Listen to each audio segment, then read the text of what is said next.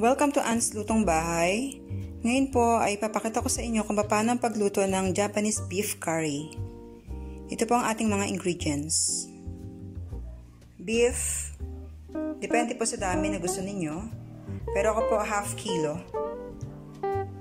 Potatoes, 2 spoon ng soy sauce, kalahating kutsarita ng durog na paminta, white onion, carrot, butter, ang ating Japanese curry, oil, and water.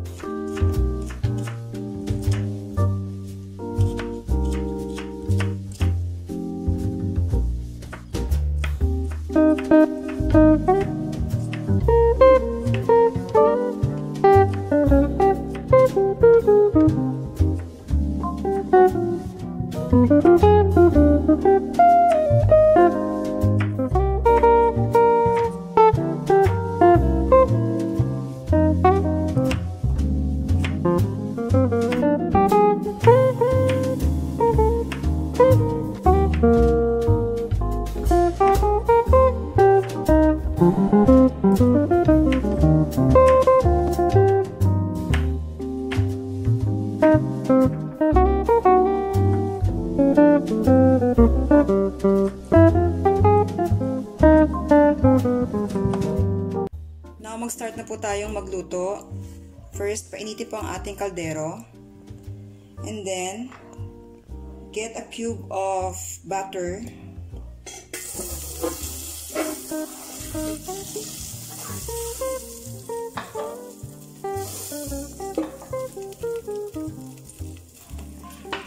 Add na natin ang onion.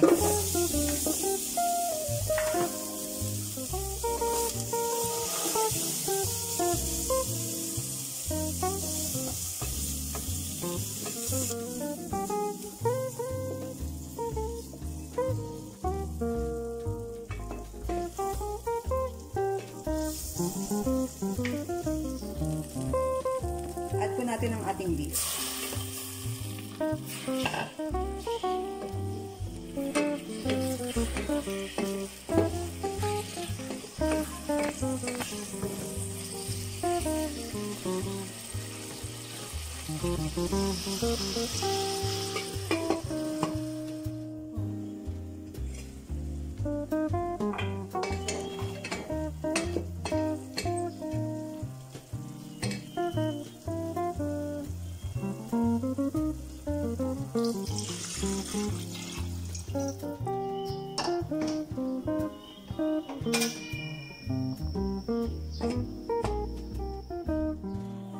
After 5 to 10 minutes po, check natin ang ating baka. Depende kasi sa quality ng baka kung anong klaseng baka yung nabili ninyo. Pero yung sa akin po, mabilis lang lumambot. So, butter po ang ginamit ko rito kasi po mas masarap ang butter. Optional lang po ang ating mantika. Pwede rin pong mantika. And then, after 10 minutes nito, pwede na natin i-add ang ating carrots at potatoes para sumabay sa pagpapalambot.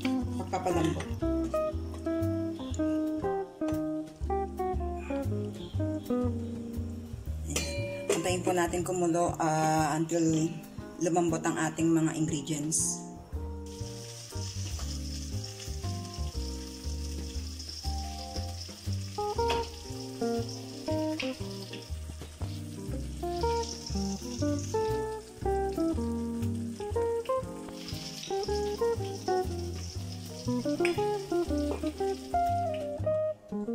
Now, ilalagay na po natin tong ating Japanese curry. Ito po yung nabili ko sa grocery, kahit saan grocery meron to. Punta lang po kayo sa imported section. Nasa 190 pesos po. Pero matagal nyo naman itong magagamit. Maybe 2 o 3 gamitan. Kasi 2 naman po siya. Ayan. Ito ang itsura ng loob niya. Kakat ko po ito sa 4. Tapos yung 2 pong part, Yun po ang gagamitin ko. Bali, half nito ang gagamitin ko for today. Check na po natin ang ating pinapalambot.